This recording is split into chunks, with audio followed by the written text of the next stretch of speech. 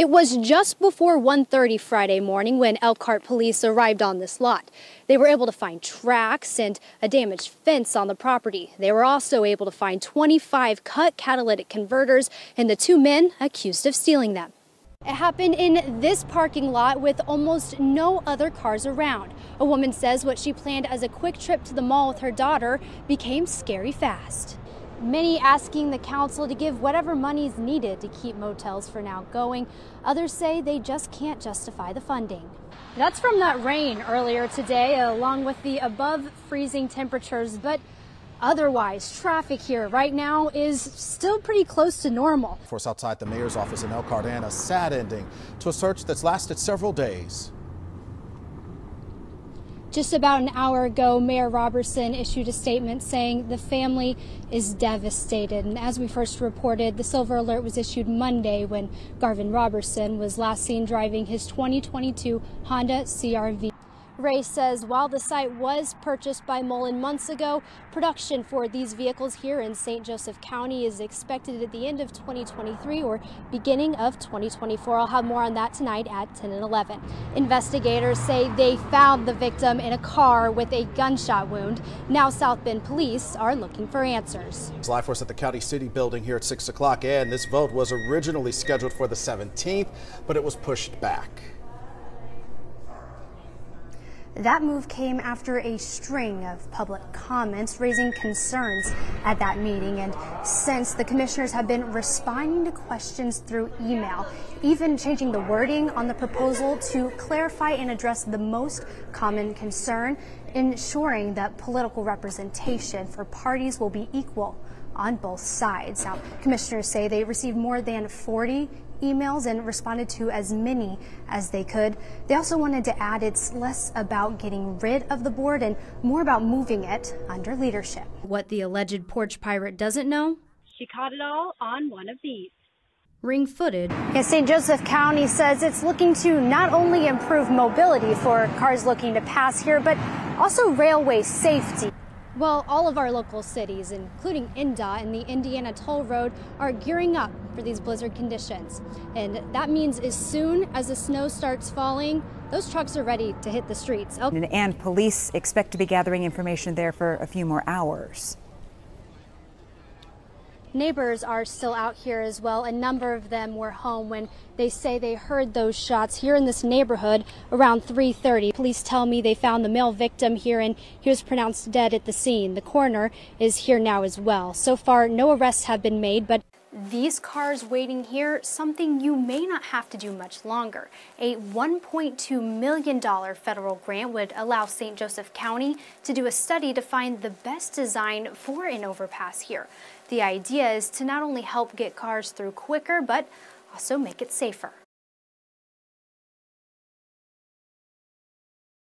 All right, as we get ready to do all of our holiday shopping, one woman says she has lost a gift. Yeah, she did. A South Bend woman says a bold, brazen thief stole her 65-inch flat-screen TV right off her porch. WSBT 22's Ann Reese spoke with her today and joins us now here in the studio. And Ann, it was only minutes from when it was delivered and when it was gone. And it happened in the middle of the day. She says her neighbors saw it happen and it left them fearing it could happen to them too. Myra Garcia lives in South Bend off of a busy street and in an area where she says she knows all of her neighbors.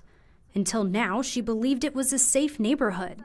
That's until she and her kids left home to get groceries Wednesday afternoon with a new TV out for delivery. When they say it's out for delivery and I'm running to Walmart, what are the chances that it's going to get delivered while the 1 hour that I was gone? So it got delivered. She was notified the TV was on her front porch. Neighbors say just minutes later, a man stopped in front of her house, grabbed the TV, and drove off. But what the alleged porch pirate doesn't know? She caught it all on one of these. Ring footage on her front door shows a FedEx driver carrying the TV with the help of a stranger. So it was at 11:15 when the guy dropped it off. We didn't, it was being delivered. I'll be on my way. I was down at Walmart. How long does it take to get here? I was at checkout right. And then 11:35.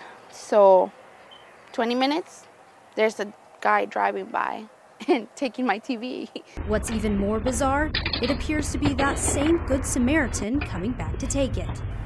It just sucks. he paid for this TV, and it was on sale, you know, Black Friday sales, but still, it's just like, bro, we work, we have kids, you know. She says the stranger appears to come out of nowhere in the video and that he made it appear he was there to help. Now she's warning her neighbors so this tactic doesn't work again. Garcia brought her footage to the police station tonight in hopes for an investigation. The Better Business Bureau says it has reports of people following delivery drivers to take packages. It warns to get shipping insurance and a tracking number. John? Staphylococcal scalded skin syndrome. It's a scary, serious, and rare infection. And some people, including one Mishawaka family, have never heard of it until it affects someone they know. WSBT 22's Ann Lurea joins us at the live desk. So Ann, the family said it looks like a run-of-the-mill rash, but it quickly became something more. That was the case for their 2-year-old daughter, Zeta. In less than a day, she had to be taken to the ER, and now her mom has a warning for other parents. Zeta is like many other 2-year-olds, happy, healthy, and always on the move, until New Year's Eve when the playing stopped. She had like a little spot on her chin that looked like maybe rug burn or something. She had a fever.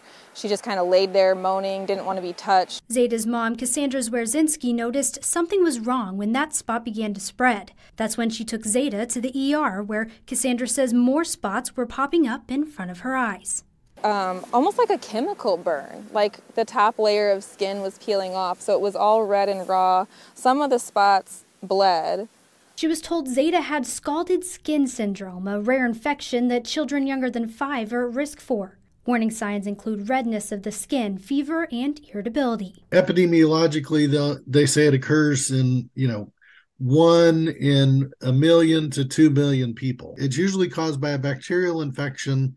So you have to treat the infection, and then from the body's physiologic standpoint, it acts very much like a burn, and so it requires a lot of the same treatment that burn victims require. Some cases even need treatment from a burn unit. It's a diagnosis Dr. Mark Fox at the St. Joseph County Department of Health says he's seen only once throughout his 20 years in the field. It's scary, and then you wonder, like, why my child? Why is this happening to her? Zeta was treated with an IV and antibiotics and spent 4 days in the hospital.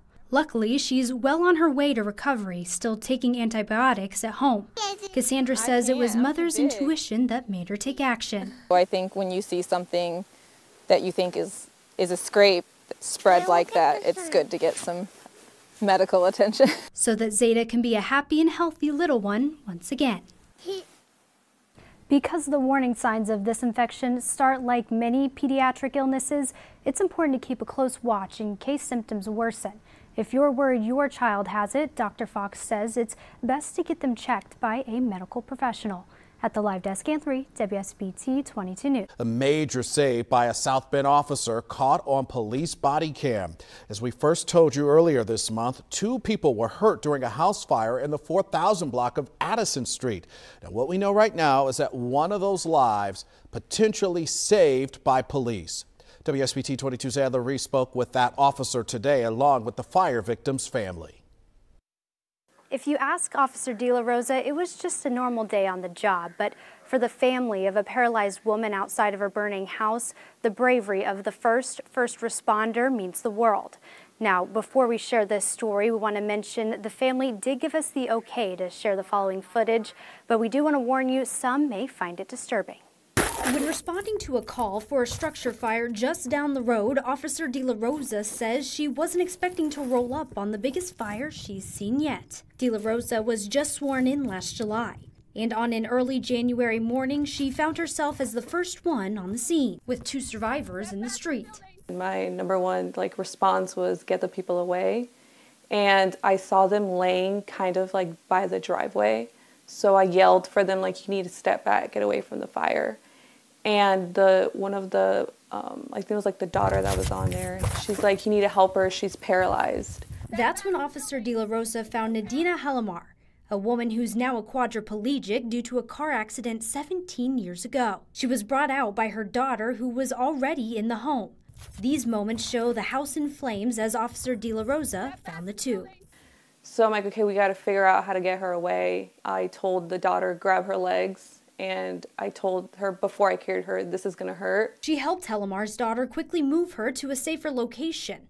Her bravery not taken for granted by Helamar's family. LaShawn Pepperaldo is Helamar's sister. She says she's amazed at the compassion of a stranger. Just to have no thought about herself or themselves and just put herself in harm's way to save my family.